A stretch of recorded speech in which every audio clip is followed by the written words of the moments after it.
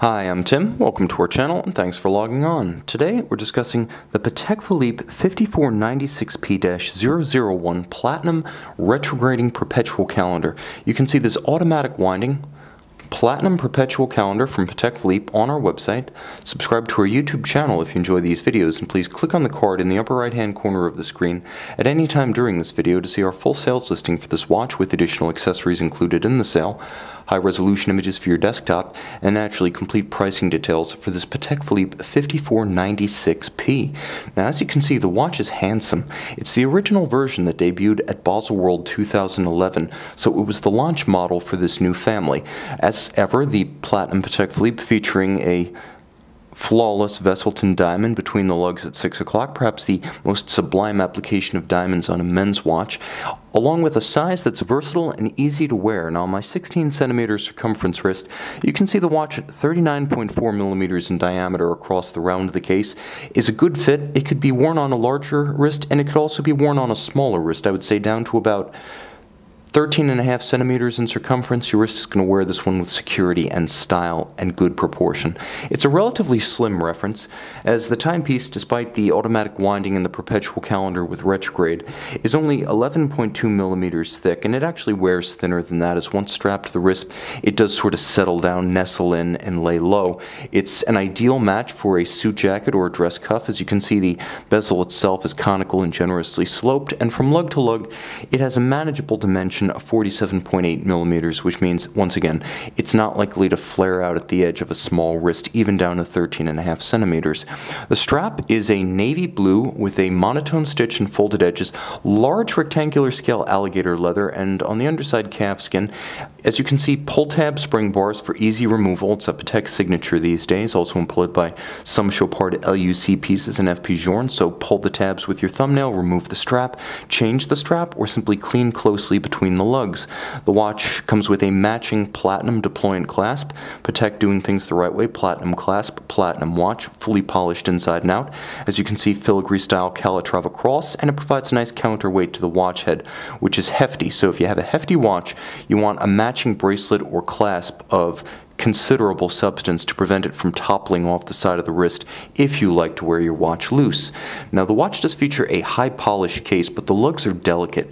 The thing about using high polish is that it gleams, it glares, and if there's any indelicate flaw in the design of the watch or excessive mass, it can wind up looking unwieldy and garish. Here it looks sublime because the case profile is thin and drawn out.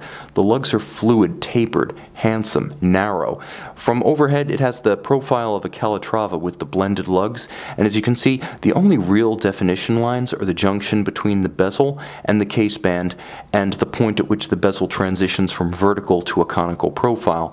The watch features a sapphire which is principally flat and broad, revealing a opaline silver dial that is a sort of very light metallic granular pattern. It's not a sunburst, so it doesn't explosively reflect light.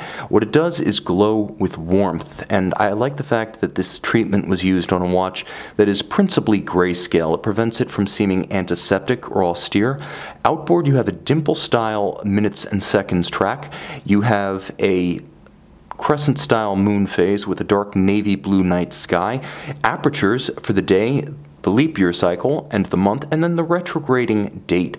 The watch effectively the successor to the 5050 that preceded it, coming out in 2011. It's broader, it's richer, obviously more contemporary in its outright dimensions, but it has the same aesthetic. You can also note the use of polished white gold dart style indices, all applied, as you can see, and the slight trench that has been cut into the dial to accommodate the retrograde date. You'll also note the small splash of color in the crescent moon, as well as the retrograde indicator for the date. Turn it all over, and you get a variant of the caliber 324.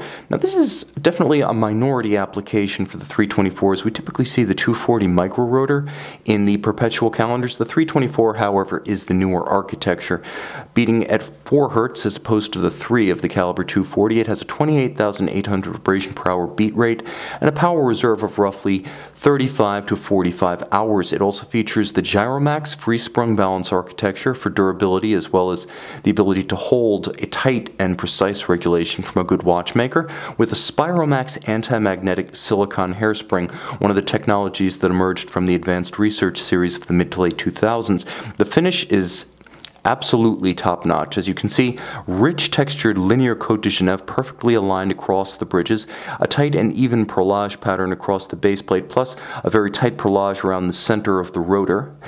There is a circular Côte de Genève across the gold winding mass with engraved Calatrava cross, and you can see from this angle especially the rounded anglage, or the polished edge to every bridge and the balance cock, mirrored, rounded, applied by hand, not achieved by simply holding the component against a machining device or a mill.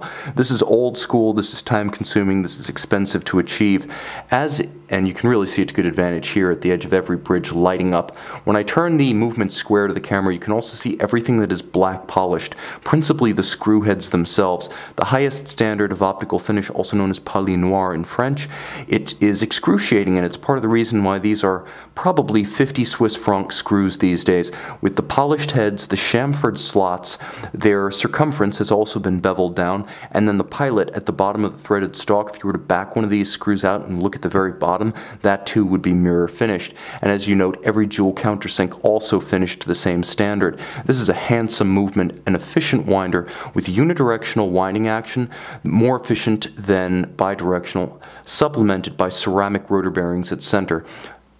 This is a timepiece that is contemporary, albeit with the classical standards of aesthetic delicacy and finishing virtuosity that we associate with Patek Philippe. A modern marvel, having only debuted in 2011, you can see and you can own this Perpetual calendar in platinum on our website.